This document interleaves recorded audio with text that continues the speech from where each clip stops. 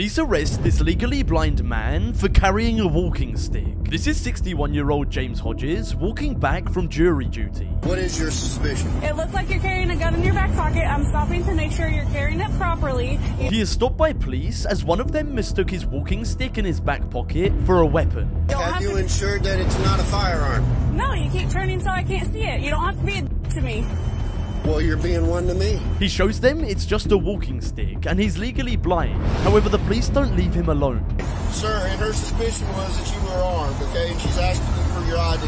Well, now she has verified that I am not armed. So they ask him for his identification, and this is when the confrontation escalates. There is no problem. You got your ID or not? I do have my ID, but you don't need it. After not giving over his ID, he was handcuffed and taken into custody.